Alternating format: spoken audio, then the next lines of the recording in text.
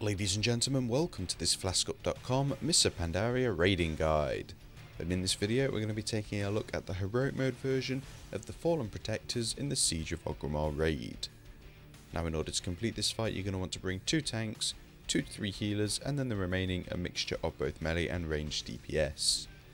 Now being a heroic mode encounter, you should assume that all of the normal mode abilities that have been moved across, which is quite a few, this fight is very similar to the normal mode encounter, will do pretty much the same thing, just deal more damage or cause you to, use more cooldowns. So you need to keep that in mind throughout the fight. This guide's also going to assume that you do understand most of the normal mode abilities, as we don't want to recap every single one. But if you don't, then feel free to click on the annotation on screen in order to view our normal mode guide.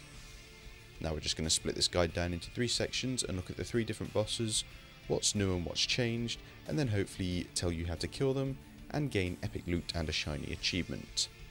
First of all, it is worth noting that the Bond of the Golden Lotus is still active, and this means that you have to bring Rook Stonetoe, Heath Softfoot and Sun Tenderheart all down to 1% health or 1 health simultaneously.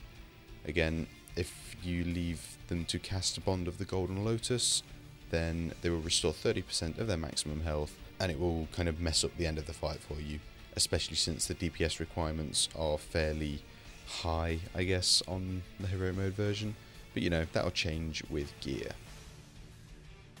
So first of all we're going to take a look at Rook Stonetoe, and his first ability that's changed ever so slightly is his Corrupted Brew. And in the heroic mode version of this encounter, every time he's casted Corrupted Brew twice, its travel time will be reduced by half a second, and this effect will be reset when Rook has entered a Desperate Measures phase. So you'll get your Desperate Measures phase at 66 and 33% remaining health, and in between them, every 2 times you cast Corrupted Brew, it will decrease on its travel time to the target location. So obviously this means the longer you have between the Desperate Measures phases, the harder it's going to be for you to move away from where Corrupted Brew is going to land. It's just something you need to keep in mind. The damage it deals is quite high, but if there's nothing else going on, you can kind of heal through it. But if the player's got like debuffs on them or gouge on them from Heath Softfoot, then there's a very high chance that they are actually going to die. Now the next change, which is the biggest for Rook Stonetoe, is his Desperate Measures phase and the way that the 3 different adds, the Misery, Sorrow and Gloom, actually work. Now you'll still need your off tank to pick up the Embodied Misery and take it to the outside of the raid in order to make sure the Defiled Ground is being cast away from the raid and it's not going to hit any of your generic players. With the Inferno Strike from the Embodied Sorrow, we put down a purple world marker, and this was kind of a generic stacking location. We made sure that people that have cooldowns such as Ice Block, Bubble, Dispersion or Deterrence if you're a hunter, any of those kinds of damage reducing abilities, were soaking the Inferno Strike on their own. Now you need to keep in mind that this will deal 1.2 million fire damage, so you need to make sure that if you do have a cooldown, it's a very substantial cooldown and it will reduce that damage to something suitable like 400k. If you can't do this, then we just had someone call out stack up, and then we stacked up on purple, apart from the person that had the Charseer on them currently from Sun Tenderheart, and then the damage was just split between us, and then we AoE healed everyone up fast. You should also keep in mind that while this Inferno Strike is going off, you'll also have the Calamity going off from Sun Tenderheart, and they kind of can line up badly at times, that you'll get a Calamity, then an Inferno Strike, so you do need to be awake when it comes to healing. And the third mob, the Gloom, with his Corruption Shock ability, which is interruptible, should be interrupted at every possible time.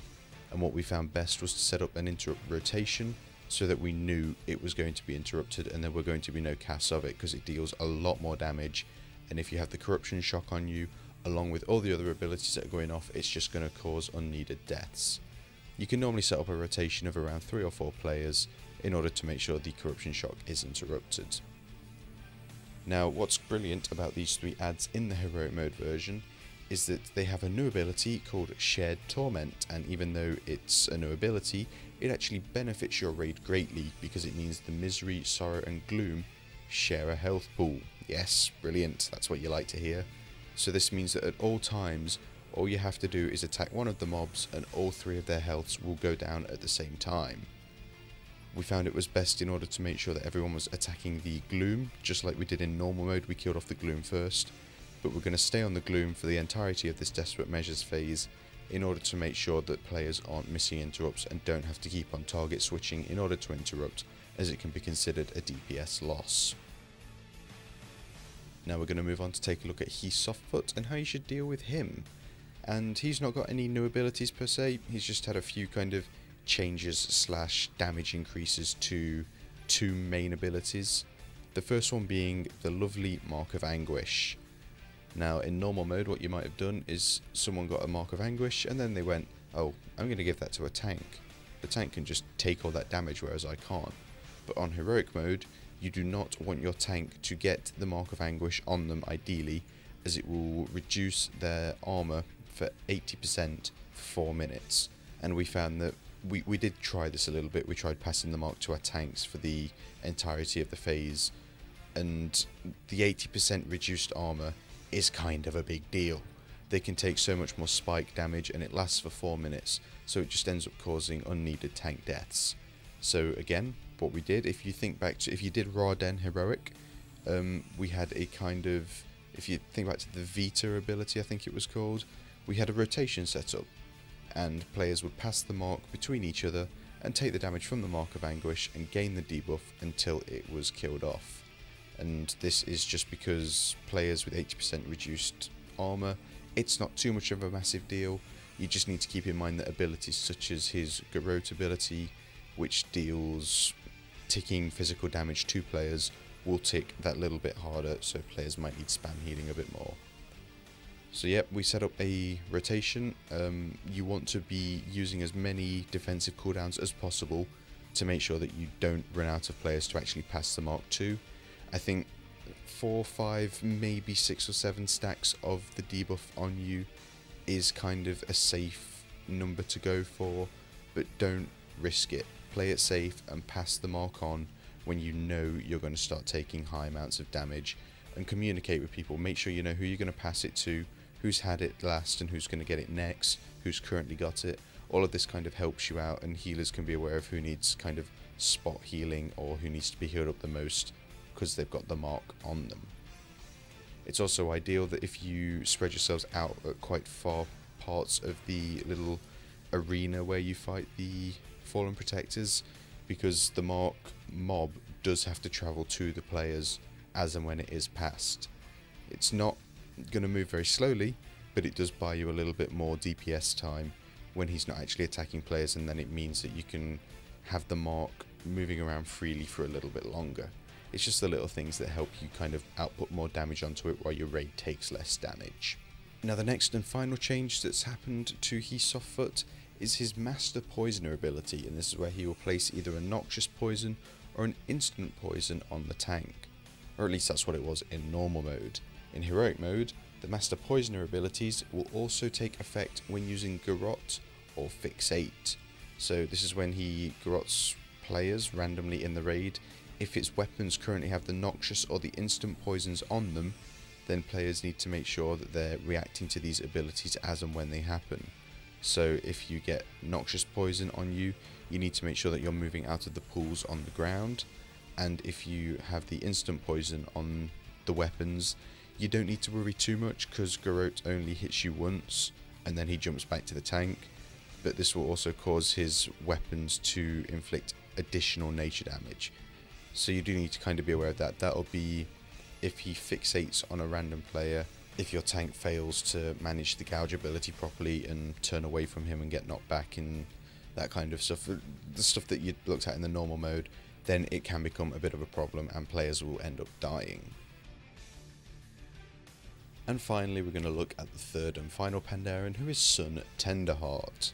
And I'd kind of like to take a look at all of this boss's abilities, because even if some things haven't changed, changes to other boss abilities may affect you while you're fighting Sun Tenderheart in, for example, her Desperate Measures phase. And conveniently, that's what I want to speak about first. So, with the Desperate Measures phase, when she enters the Dark Meditation, so to speak, and creates the protective bubble over her and you take 35% less damage, etc, etc, you need to be aware of a few things, mainly the corruption kick from Rook Stonetoe. Now what we did is we made sure we positioned ourselves at the edge of the circle closest to Rook Stonetoe, because when he casts the clash and then the corruption kick, he meets with the player halfway. So if you're standing fairly close to him, you then have more room to move back, whereas if you're standing on the opposite side of the meditative, I guess that's a word, bubble, the protective bubble, and Rook's on the opposite side to you, he's then going to move into the centre of this bubble and then cast the corruption kick, which deals a lot more damage on heroic mode, and it's going to end up killing your raid because your healers won't be able to put up with the damage that he's outputting to everybody.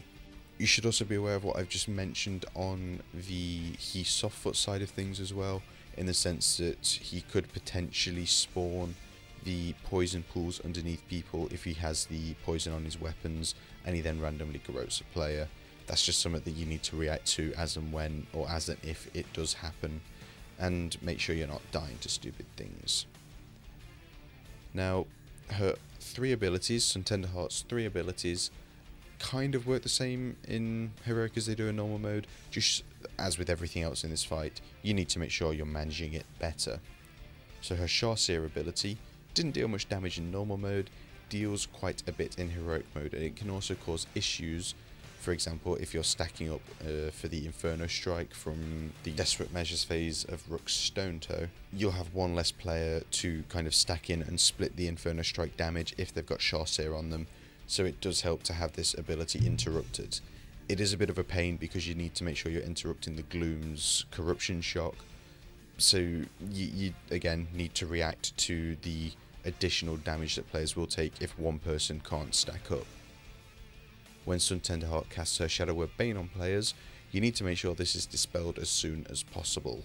Now if you've got 3 healers and 2 players are getting the debuff on them in 10-man mode, then there should be no issues whatsoever with making sure this is dispelled, because when the debuff reaches 15 seconds, it splits into 2 debuffs and goes on to 2 other players, and it will keep on multiplying and going to additional targets. So you need to make sure that this isn't doing this, as it's extra damage on your raid, and it is quite a bit more damage in heroic mode that you'll have to heal through. And finally, the ability that has actually changed in heroic mode is Sun Tenderheart's Calamity ability.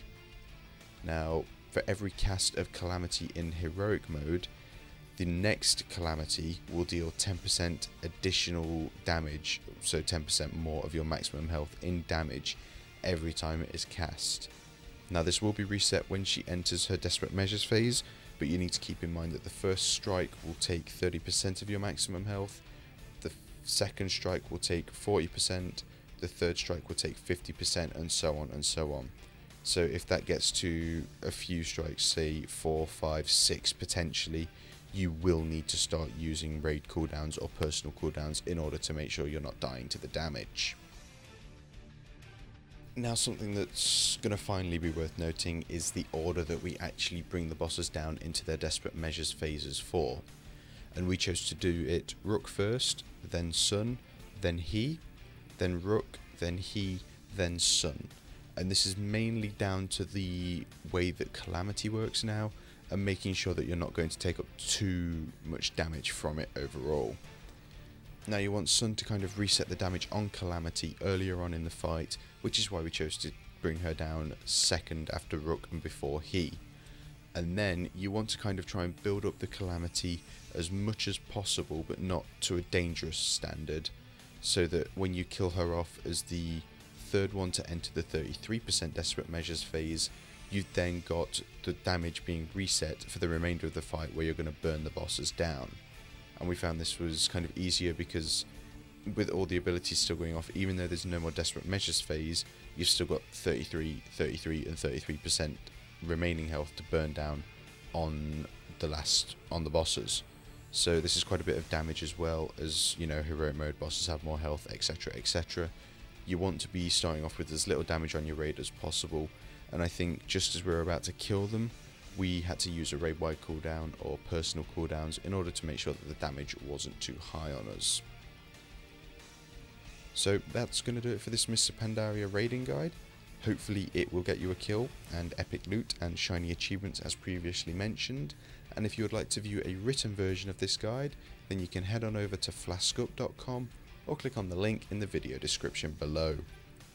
Alternatively, if you'd like to view any of our other heroic mode guides, then please do click on one of the annotations that are on screen now.